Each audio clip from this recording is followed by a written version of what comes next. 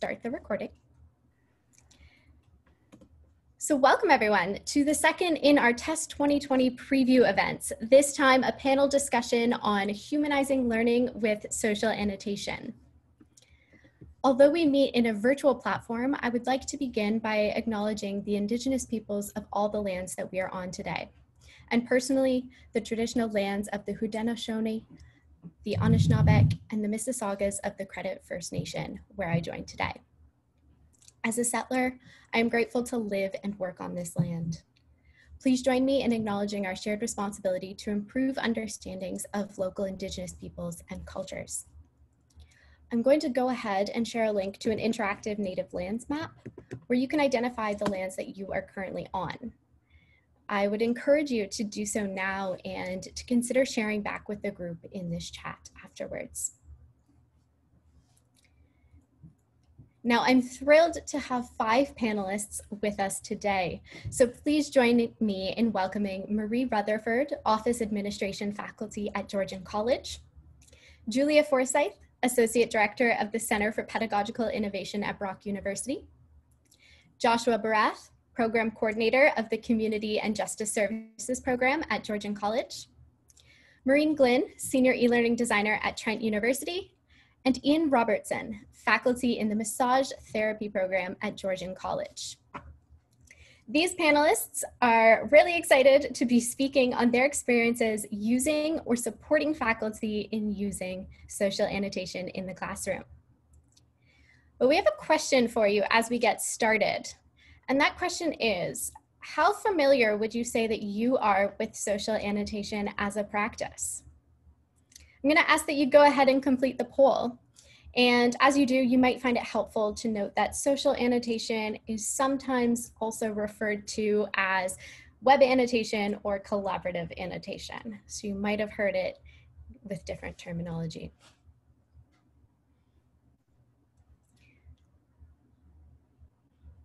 Thank you for completing the poll.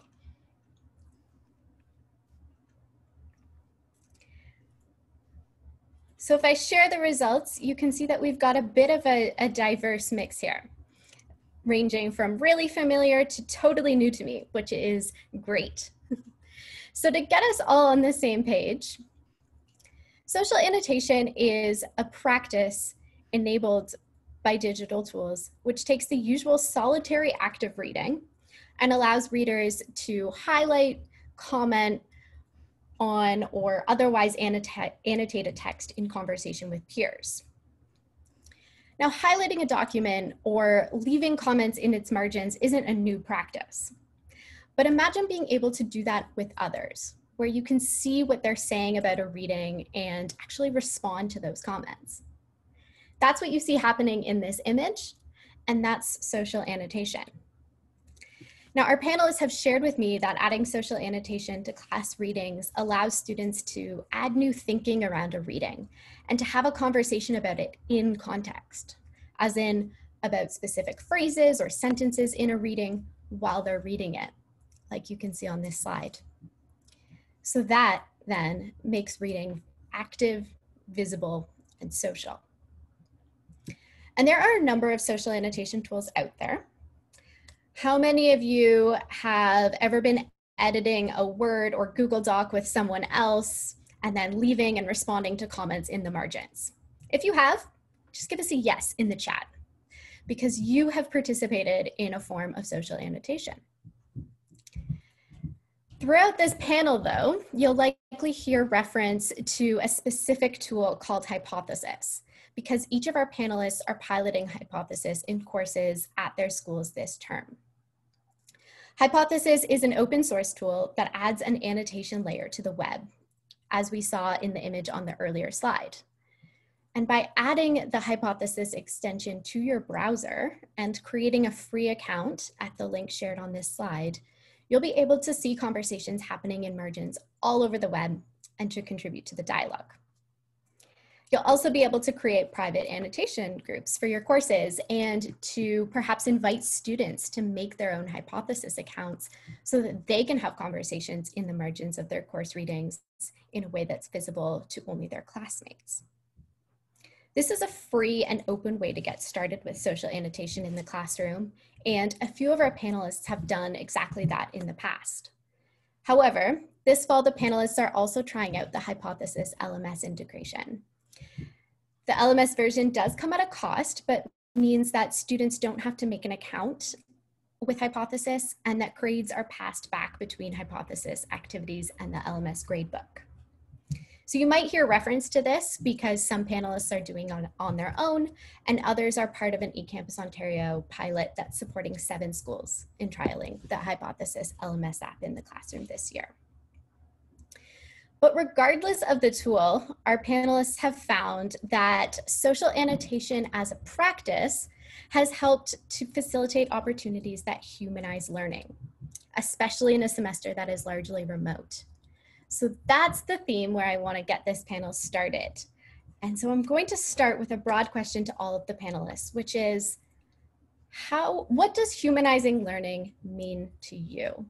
And Marie, I'm going to toss it over to you to start. Thank you, Emily. Thank you. I'm glad to be here today. I wanted to share with you my experience and my thoughts around humanizing the learning. To me, it supports the key elements of the learning experience we don't often hear about. As educators, we can influence our students' motivation, engagement, and sense of community. In turn, it deepens and strengthens the connections to learning. It brings the course content to life, offering an environment rich in the human touch. It provides a lot of rewards, at least that's my experience.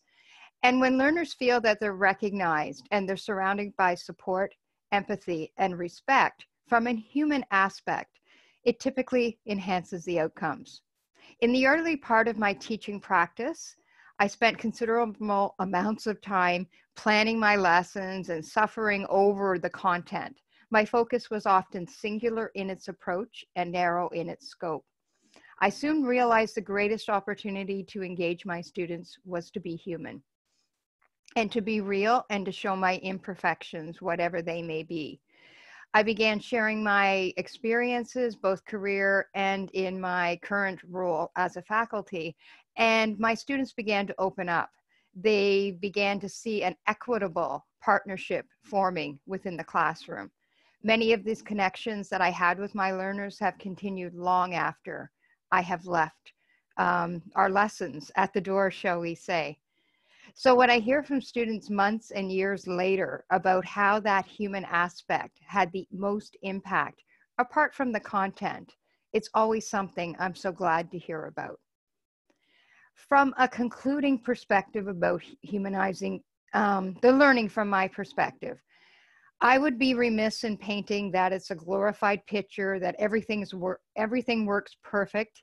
It's an imperfected art. It's an imperfected practice.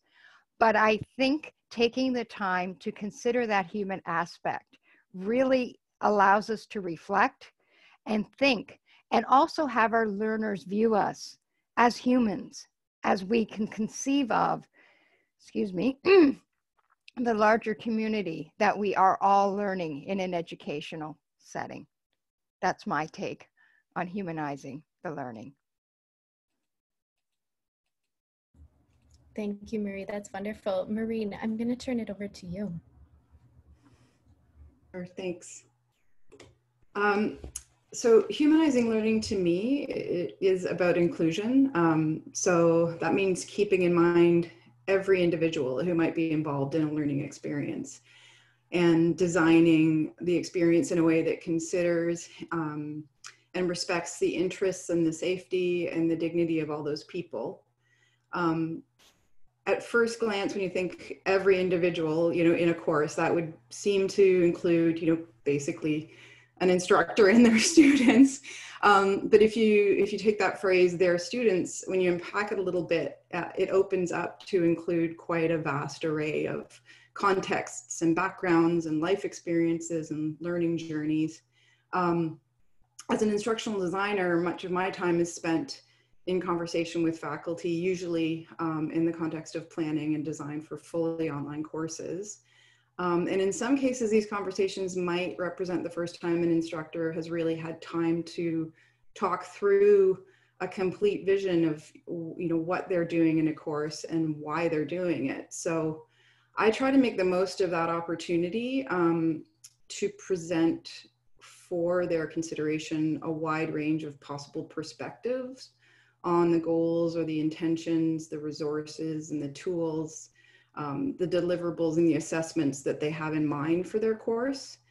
And when I talk about course design plans with instructors, we talk about, you know, how their choices might serve or possibly hinder their learners.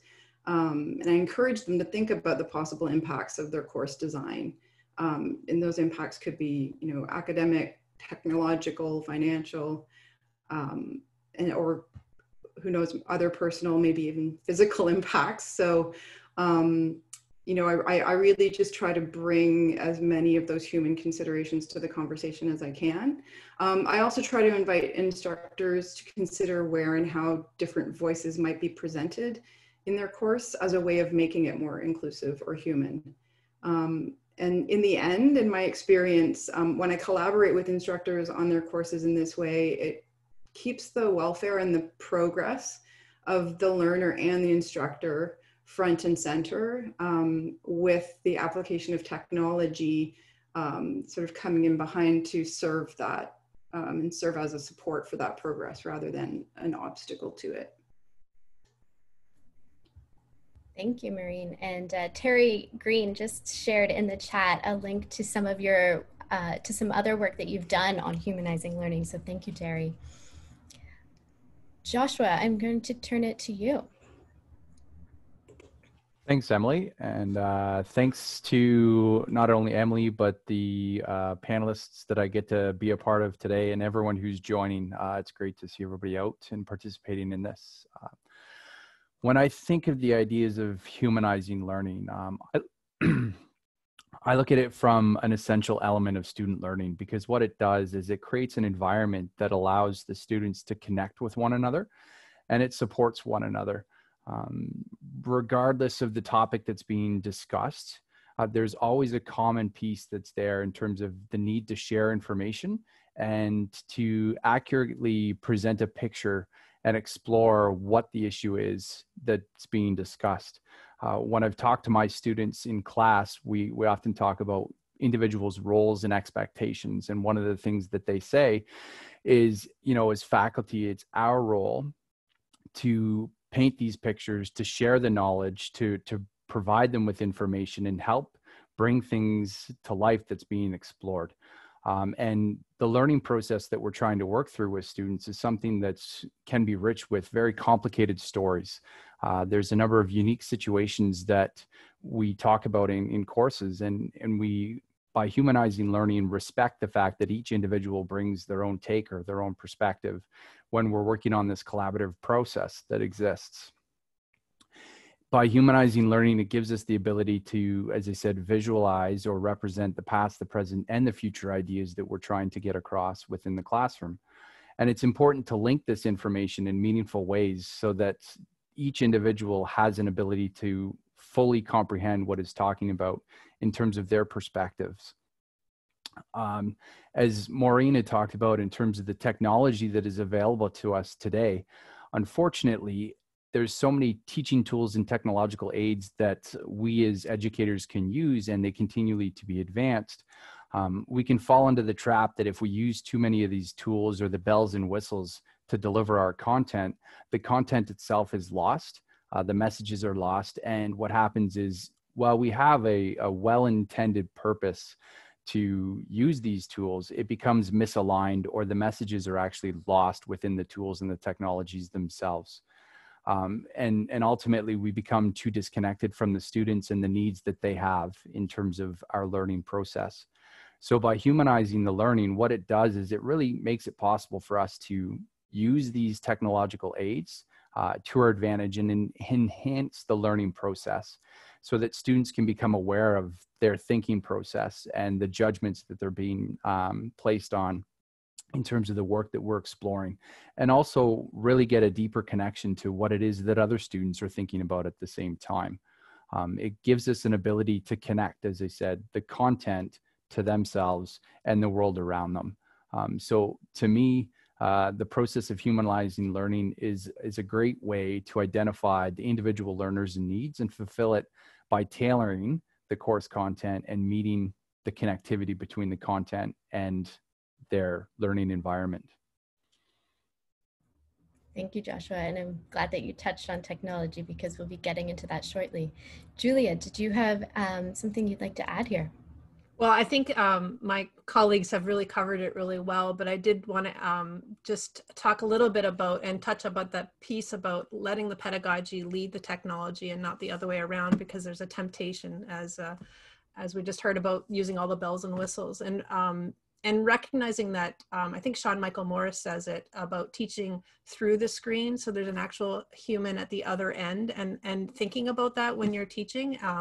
And especially now, I think this is more important than ever, given the the context of the world, that we think about there's full lives that people are living in. Even now, like, it's nice to see the faces of these panelists, but we tend to feel like a head in a jar, right? And there's a whole body and there's a whole life that goes with all these people behind it. And so it's really one of the leading principles, and we'll talk a little bit more about that as far as learning design, that we consider the whole person when we're creating these learning experiences. So I feel like that's like core to what we're trying to do. Thank you, Julia. And Ian, I want to give you a chance to speak on this if you have something you'd like to add to about humanizing learning. Thank you, Emily. Certainly, I think there's some key elements with humanizing learning that I think are important. Giving learners the time and space to actually be able to connect with the content. Sometimes there's an immediacy to that. Sometimes they're able to kind of sit back and reflect on their learning. And I think that's really kind of important too, especially as Julie noted, in this particular time that we're living in, there's a lot of pressures on people to really kind of continue on with normalcy, and it can be quite a challenge. With respect to humanizing, I like the idea of learners being able to draw from their personal experiences and have that kind of inform the overall group learning. And I can think about a particular instance this week where the rich experiences from our students really kind of allowed us to kind of look at some material in a deeper way. And the third thing I would think about is kind of, again, more of an emphasis on connections rather than content. And I was struck by what Joshua said in terms of sometimes the bells and whistles kind of get in the way. And from my experience, what I found is students, if the technology is kind of in the background, but the pedagogy is really what's driving stuff and the connections, I think that's where they really kind of see the learning and less of the tool that's being used. Thank you. And thank you to all for your answers. So we have a good sense now of what humanizing learning means to you. And so we're going to really move into a question that is kind of at the heart of this panel, which is, how are you or instructors that you work with or supporting actually using social annotation to humanize learning and create community in your classrooms? And Julia, I'll start with you. Yeah, so when we did the pivot in March, immediately we started offering sessions on rethinking assessment, because a lot of classrooms were, a lot of courses were using the final exam, the written exam with 1,000 people in the gym, with a paper exam. And it was sort of like, what are we going to do instead? And so I offered in June a series of think about alternative assessments, and a hypothesis came up as one. So we're running as part of this pilot. I'm very grateful that we can be part of this pilot. There's a large class of 500 doing a Greek mythology course that normally would have had a midterm and a final that was written in an exam, and they've actually shifted it. So now they're putting a greater emphasis on using social annotation. And so instead of asking questions, it really allows them to get right into the content of the text that we're seeing has been really amazing. And so I was going to quickly share, I'll just share the framework just as a quick grab so I can explain it better. I did a doodle for you. Is that, so instead, for every reading, they now have, every student has to ask a question. They have to do a point of interest. They have to make a connection. and they have to share a piece of knowledge, and then they have to reply to somebody else's. And I think the big part about this is about the prior learning. You're recognizing that students come to the classroom with knowing something else. They're not coming as a completely blank slate. And so what we know about learning design is that if you recognize that and you create these opportunities to make these connections, this is recognizing that you have real humans. And it's not just like, I filled you and now you're going to regurgitate it back as a right or wrong answer, but you're actually creating these opportunities to really develop critical thinking skills and thinking about the material.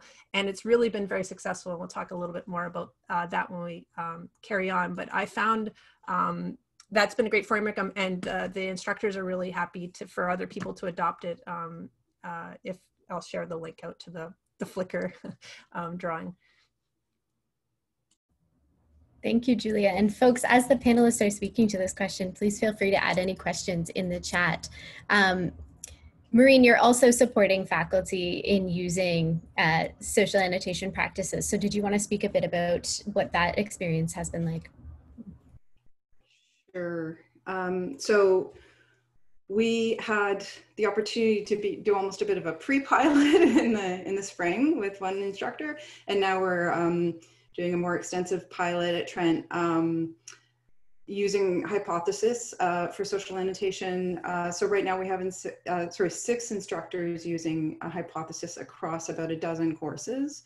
In the subjects include English, anthropology, psychology, cultural studies, and history. What we're seeing is instructors are using it as kind of a lower bandwidth asynchronous option in place of what might in the past have been face-to-face seminars, or at this point, maybe as an alternative to things like video meetings or discussions. So right off the bat, that is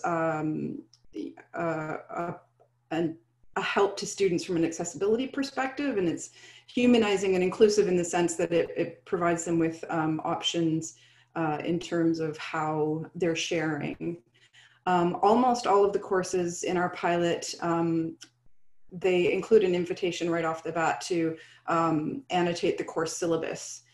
So again, that feels like kind of a human way to invite the student voice into what for most courses is it's a foundational document to guide them through their learning, but sometimes it can be maybe a slightly static piece.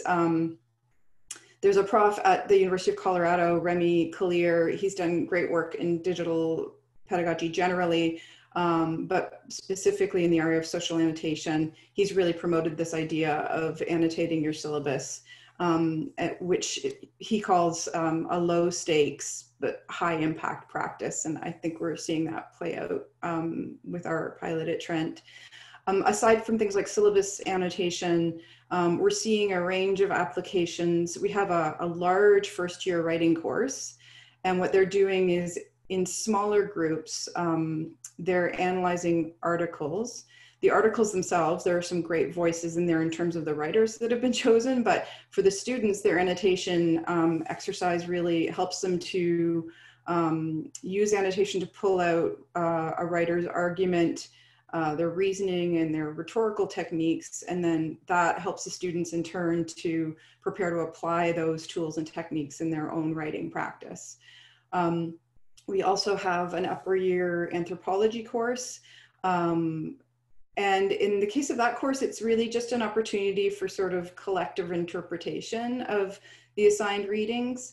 The students are invited to use Hypothesis to highlight parts of the readings that they think are interesting or important, and then provide comments or questions related to their selections. When I mentioned the kind of pre-pilot, it was an English course. We had an instructor who used it in his third year English course. He essentially, across a couple of weeks of his course, actually, he provided the students with a selection of short stories. They were invited to choose one short story, and then in that story to choose 1 or 2 words, sentences, or passages for basically a bit of a deeper dive.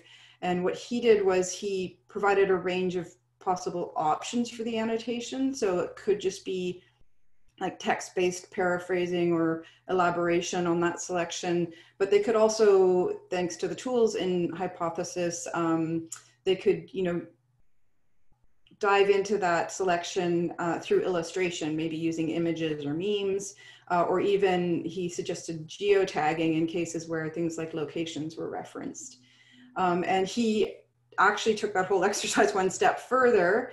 Once they had made a couple of annotations in their selected short story, they were then encouraged to go to another one of the short stories and basically take a look at their classmates' annotations in that story and write up a very short analysis of that short story based on the markup that they saw that their classmates had made in that short story. So there's quite a variety of what we're seeing happening.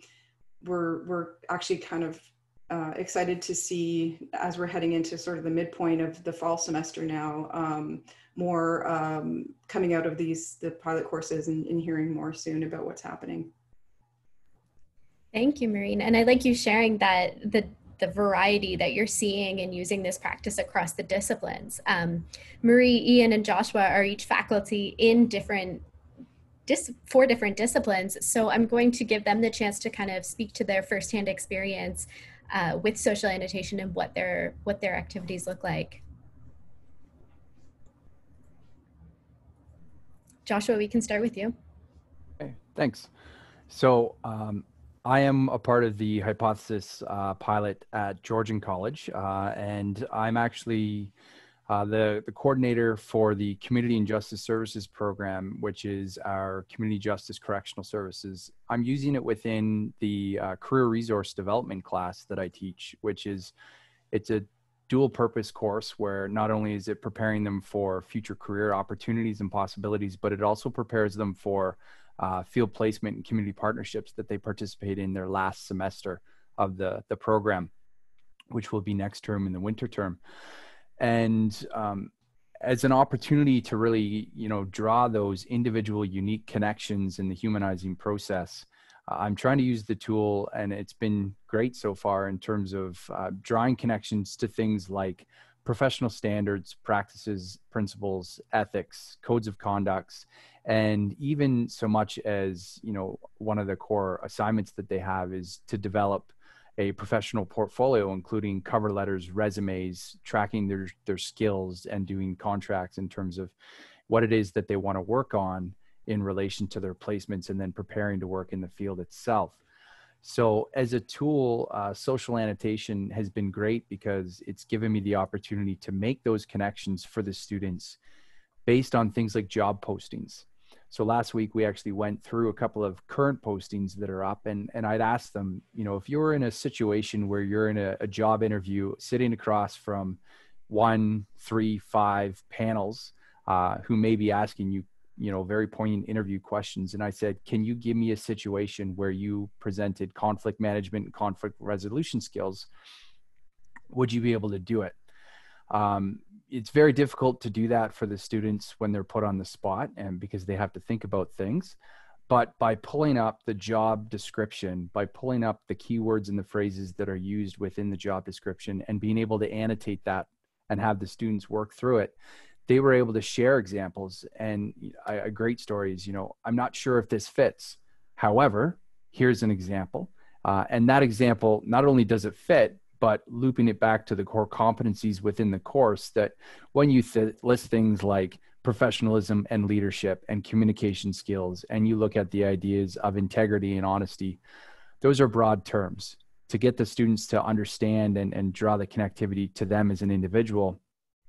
It's been really useful, and we were able to actually hit beyond conflict management and conflict resolution and hit on, you know, rather than 2, 8 of those core competencies that they're going to be scored on next semester as part of their field placement agency connections, next to the ideas of their resume building and their cover letter building. So I'm using it in a slightly different perspective, in so much that it's connected to professionalism, ethics, standards, core competencies, and the development and the linkages between their personal work experience, volunteer experience, and the job postings that are there and their field placement postings.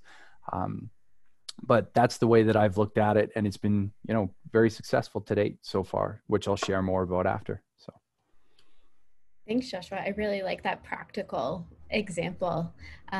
Ian, I'll let you speak to what you've been doing. Thanks, Emily. Yeah, so I've been using social annotation in a similar fashion to Joshua, and in another way as well. So one of the things I've been doing with our first year students is in one of their professionalism courses, really kind of set the stage for them to start to think into the profession. And one of the first things we look at are the legal requirements, the ethical requirements of what we do. So, you know, I've been able to kind of set up a framework for looking at that stuff, and social annotation has allowed me to actually allow them to go on and look at scenarios that I've created around things like standards of practice, and you know, when the standards are kind of addressed, and that's great, but also when, you know, when those standards are actually not met, and kind of like, you know, when massage therapists go bad kind of thing. So they really like that kind of experience because it's authentic. And as a follow-up to that, we're going to be using it also to look at some very specific discipline cases that have happened, so that they can kind of look at the framework around things like professional misconduct, how that's addressed at the regulatory level, and really to kind of get them to kind of internalize some of the effective stuff that is often very, very difficult for students to come to grips with, especially at the start of a new program. The other way I'm using social annotation is with some of the more senior students, and it's around orthopedic assessment. So I'm lucky in that I've actually got a couple of courses which are face-to-face right now. And what I do is I prepare the readings beforehand, have them look at them, and it really gives me an opportunity for them to kind of look at that information beforehand, identify some sticky points, as there often is with anytime you have you know, science and people come together, there's always going to be a little bit of murkiness. So they're able to identify some sticky points or things they want some clarity on. Sometimes I can clarify that within the social annotation platform, but I'm able to bring it into the lab, and really, you know, if there's been more than one person that's actually kind of had an issue with something, I can bring that up. And the thing I've actually really enjoyed is because people are actually bringing their personal experiences into that particular class, in terms of, you know, maybe previous injuries they've had, or people they've seen in clinic while maintaining anonymity, of course. It really has extended that learning. And I've actually been able to kind of talk about annotations that people have made without kind of addressing them in class. And you can see there's that connection. People enjoy the fact that they've been recognized for their contributions. So somewhat, again, the authentic kind of nature of what's happening, again, that humanizing element in terms of being able to kind of get people to kind of make those connections between each other, between the learning, and again, with the technology kind of hiding in the background as much as possible. So the pilots really kind of allowed us to do that, which is great, because it launches within our learning management system. And it's an invisible process to the students, which I really appreciate. And I think they do as well. Thank you, Ian. I like that you've touched on kind of those themes of engagement and community. Marie, I'll turn it over to you. Thank you. Just to touch upon and to give some context of my experience with Hypothesis, I've used it. This is the first time I'm using it through the pilot, through the LMS, and I have used it external to the LMS in prior years. And the way I'm using it most effectively, I think, right now, is by I'm actually engaging it with my senior students and asking them to apply their prior knowledge in a lot of what we're reviewing. My students are going into the healthcare team environment, and they're going to be a contributor within that environment. So every week we are presented with a variety of different articles that relate to current findings, current research that's occurring right now, these kinds of pieces. So there's often a web-based article that we review as a group in a collaborative manner, where we individually read the article and then we post what we think about the article, kind of in an opinion piece. But again, I'm asking them to apply their knowledge in the context of how is this, you know, how do you come to this conclusion? So they have the opportunity to evaluate it from a critical, deeper dive perspective, and they can provide their positions. And what I find really interesting is they're posting that initial comment based on a parameter of asks. And what I find interesting is they keep dipping in as the week of that posting is available to keep seeing what everybody else is posting. So it's kind of cool to see how maybe some insights and original positions have changed. Some of the sessions form a basis for my evaluation, but not all of them. I want to spur the conversation. I want the deployment to be not so based on evaluation, but it does offer that kind of availability. With it deploying through the MLS, we can grade through it and offer that, which is great, because when I used it in the wild, I couldn't do it. I would have to pull everybody's individual postings. And one of the things that I'm finding really interesting is for a project-based, I have my students, again, my senior students, pulling in an OER that's available in the open library, and we're evaluating it for its content in terms of how does it support the learner. So they're looking at a resource through the lens of a learner as the end user, and they're providing insights and feedback on this particular OER, and they're also going into individual groups to evaluate, 6 people may be looking at this chapter, another 6, but everybody can see the feedback that's going in. Students are loving that aspect of it, that they're able to critique activities, content, and, the feedback that they are giving can be moved forward if they wish to do so. So I'm kind of excited. I'm finding what we're able to do really interesting, and it's engaging. Thank you, Marie. Thank you. Did you want to drop the link to that open educational resource in the chat, maybe for the attendees to see? I could do that. Awesome. Thank you. So thank you all for sharing a sample of some of the activities that you're doing with social annotation in your classes. In the last 20 minutes, I'm going to invite folks to drop their questions in the Q&A.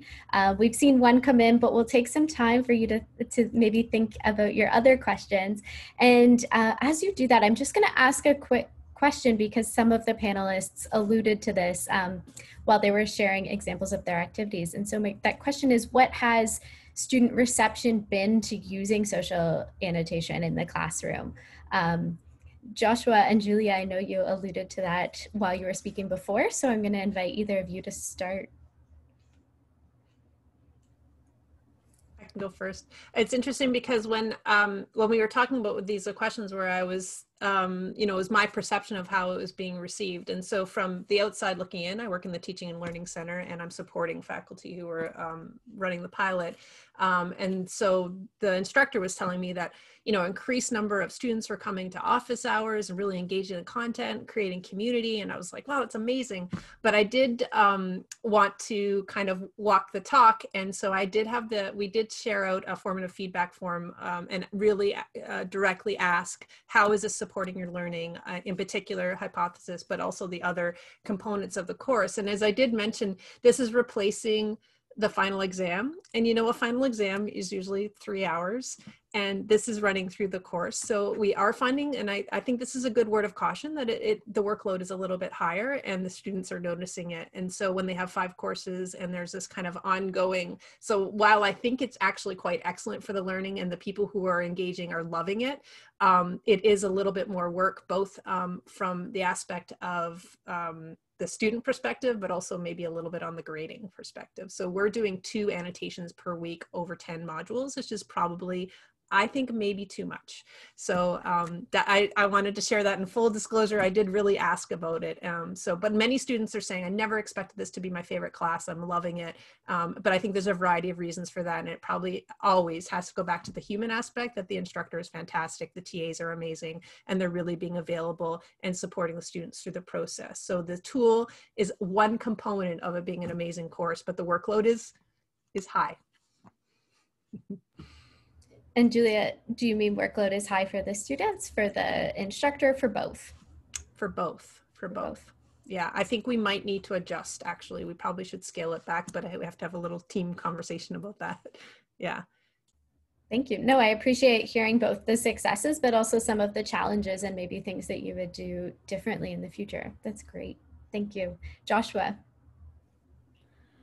Yeah, so the use of the social annotation tool is very fluid in the class and how I'm using it, because really the concepts that we talk about each week are built on every single week, and it's greater connections that are made. So part of the reason why I wanted to try it was when you're talking about professional standards and codes of conduct and ethics, particularly in the justice related fields, they're quite dense. And then when you look at the job requirements in terms of specific descriptors and expectations, they're also very detailed, making it challenging for individuals to, dig in and draw those connections. And I've heard that numerous times in the past when I've taught this course. And when we have them fill out, learning contracts that look at, what is your goal? What are your strategies? How do you need to meet those goals? And how are you going to prove that you've accomplished those goals as part of their placements and as part of their career prep course? Students often struggled with making those connections. So this gives us the ability to actually pull up job descriptions, to actually dig into those core ethical practices and principles and highlight some of the phrases that they need to be aware of and understand, so that when they can go back and discuss with supervisors or discuss with, potential employers, their knowledge and understanding and what they've done as an individual. It's really helpful. As I said, last week we went through some job descriptions that if you've ever looked at a job description to work for the government, that it's, a 3, 4, 5-page document just to figure out how to apply to the job and what the skills are that are required of the job. And then you sit and you're given a maximum of 3 pages to present everything that you have as an individual that makes you stand out from the other 2,500 applicants that are trying to put in for this particular job. So the students have been really receptive in terms of being able to look clearly at what are those keywords, what are those key phrases, and then draw those connections so that when they're filling out those documents, what are my goals? What do I want to work on? And how do I demonstrate that I've worked on those? It's been a lot more positive than in years past because it's a tool that is helping to actually identify and pull them out and bring those things to life for the students within the classrooms. It's a bit of a challenge in so much that we're not physically in a classroom right now. And I can't sit and go through things with them in the class as we would in a class. But this is a great tool to be able to break up those 3, 4, 5-page job descriptions and actually dissect it in a way that the students can relate to and understand. And it's been a lot more positive outcomes in terms of the connections of what the expectations are and for the class, but also what the expectations would be when they're going into the field. They're a lot more forthcoming with examples of, well, when I worked, I experienced this. Does that relate to this term or their concept that they've talked about here in this job application? 100% it does. And that's a perfect example that you could use when you walk into a job interview of tell me a time when. So the students are becoming much more comfortable with what's expected of them in their placements and in the field itself. And they're able to articulate their unique experiences. So. Thank you, Joshua. Ian and Marie, have you had similar experience? Have you noticed that your students have expressed similar things?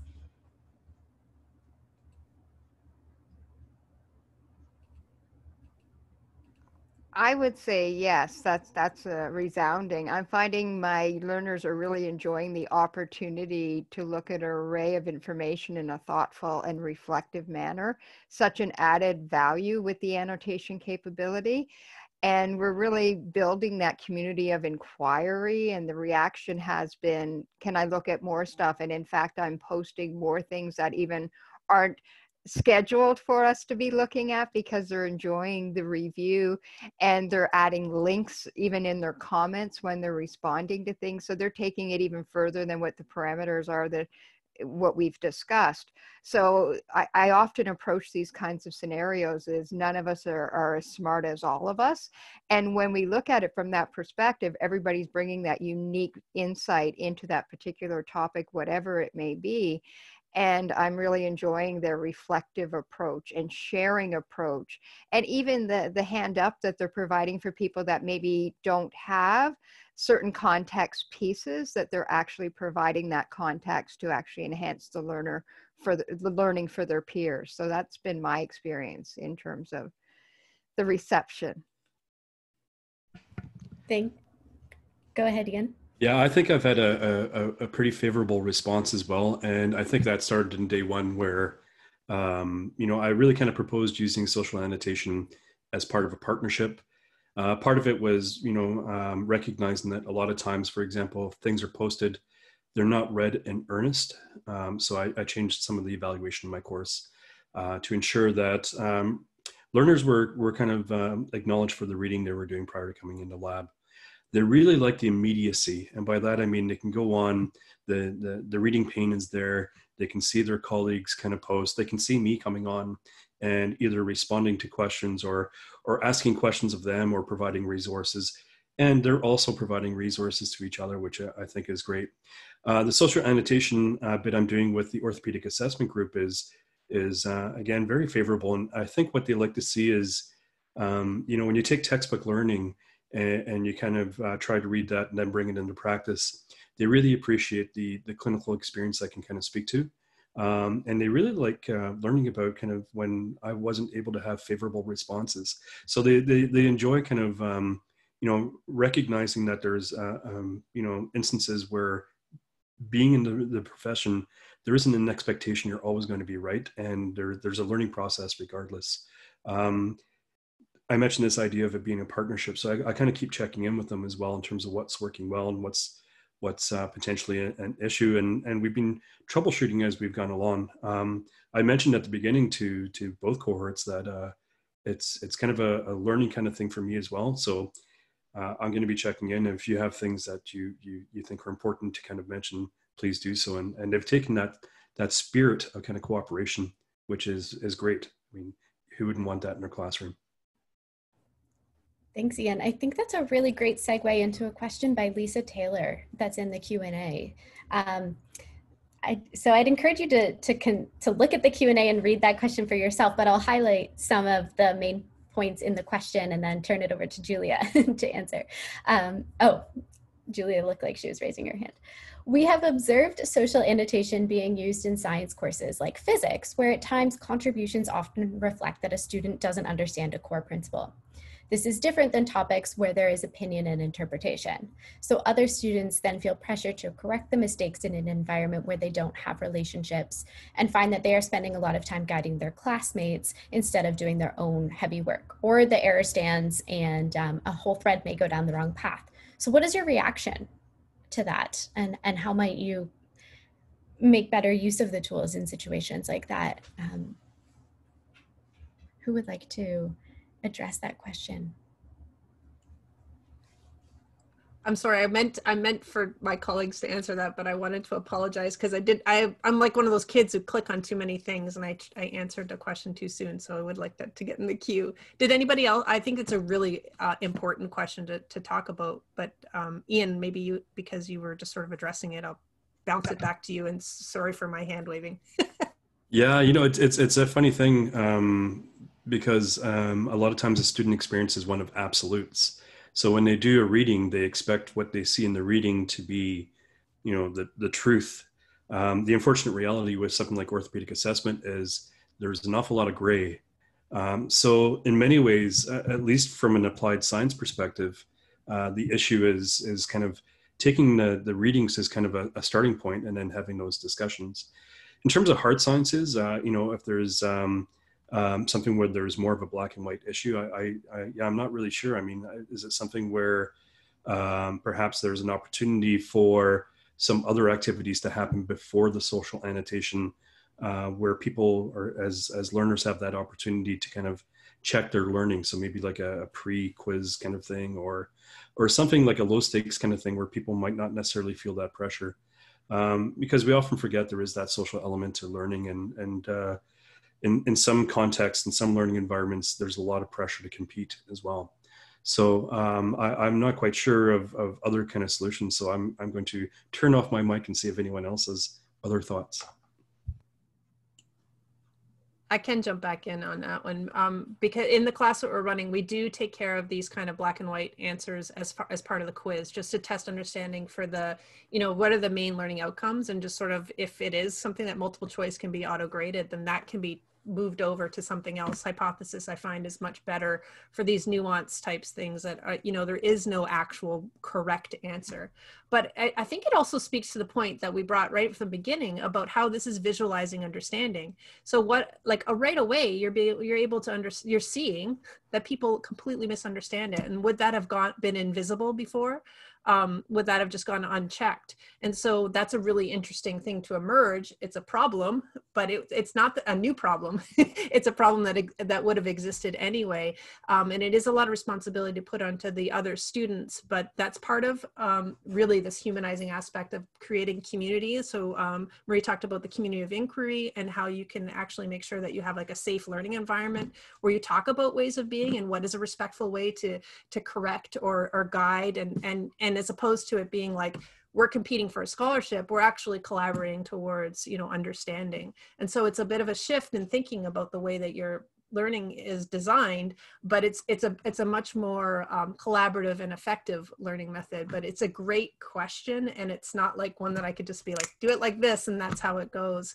But those are some of the things, is creating this, community guidelines of how to interact with each other. Make sure that the question is something that can be expanded upon, that doesn't really have a correct answer. And if it does, then making people comfortable enough to be able to guide, as opposed to feeling insecure about it. And, we know that, sorry, I'm going to keep going. We know that actually you learn more by teaching other people. So while it may not feel like for those other students that they're being held back because they're explaining it to somebody else, in fact, they're probably demonstrating their knowledge more than they ever would have, and it's probably good for them. Okay, I'll stop there. Thank you. No, I think those were really important points made by both Julia and Ian, especially that idea that we've kind of been talking about throughout of visualizing learning. Now, the final question that I want to ask and address quickly in the last few minutes here, similar and related, is, did you come across any unforeseen barriers or challenges to ensuring accessibility with social annotation tools? And I'll maybe turn it over to just one or two of you to speak on any challenges with accessibility, or maybe a challenge more broadly. I think the biggest challenge, and I guess this is bigger than what referring to, I know the question was more focused on accessibility, but it was explaining the process, explaining the deeper expectations and the invitation to using this tool. I think the setup and setting the stage is so important in this context. And if you set the stage and have that opportunity to have that dialogue of, well, what about this? Well, what if somebody said, that kind of minutia, shall we say, I think you can identify some of the challenges that maybe you as the faculty didn't initially think about, because we get into this bubble where we see, okay, this makes sense to me. Does it make sense to anybody else? We forget. So I think it's setting the stage is really important. And that's kind of like a segue into what advice I would give somebody would be to really set the stage when you deploy something like this. Give it full consideration. Think about the needs of your student. Think about the concerns. Think about the questions they may have, and try to get a little in front of those if you can. Thank you. I think one of the challenges, oh, sorry. Go ahead, Ian.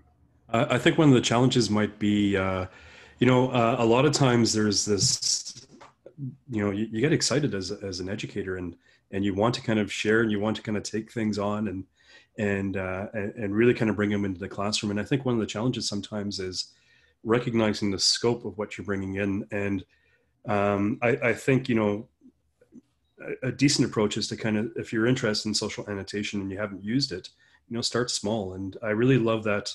And I've started to incorporate that idea of annotating the syllabus because, I have been that person on day one that's kind of introduced it, and that's been kind of because it's required, and it really is an opportunity for students to kind of explore and ask questions. And even if it's something as simple as that, I think that's the a really good approach. The danger in doing too much is you get frustrated, students get frustrated, and the real intent in terms of why you brought that out in the first place is lost.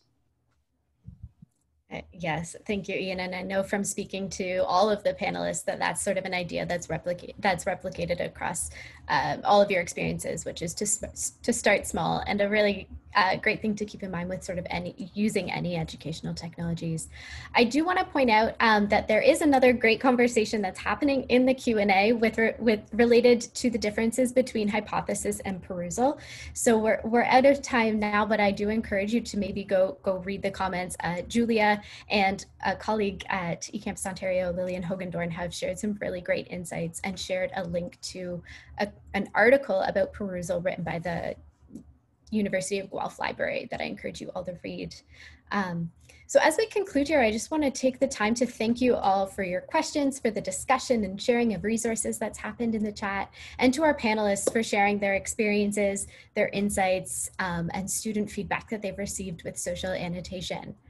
As we conclude, I do want to invite you all, maybe after this call, to visit a blog post that's written by Michelle Pacansky-Brock. Her article is titled "Rigor Through Empathy." And if you consult that document, you'll notice that our panelists have already started annotating the document with social annotation. And once you're here, you'll be able to create a hypothesis account if you haven't already by signing up, or log in if you have already created it. And that will allow you to annotate, make your own annotations on the document, or respond to some of the annotations that are already there. And if you go so far as to actually download the hypothesis Chrome extension to your browser, you'll be able to do the same for any reading on the web. So I encourage you to join in the fun and maybe get started with social annotation with this article. And as we wrap up, I want to point out that this is written by Michelle Pacansky-Brock, who is one of the fireside speakers who will be featured at our TESS conference in 2 weeks. Michelle, like our panelists today, highlights the importance of empathy and humanity in teaching, and the TESS conference will continue this conversation around these topics. So I hope that you will consider joining us at TESS. A link to register for TESS, along with this recording, will be shared to you in a follow-up email in the next few days. So thank you, and enjoy the rest of your day. Thanks all. Bye-bye. Thank you.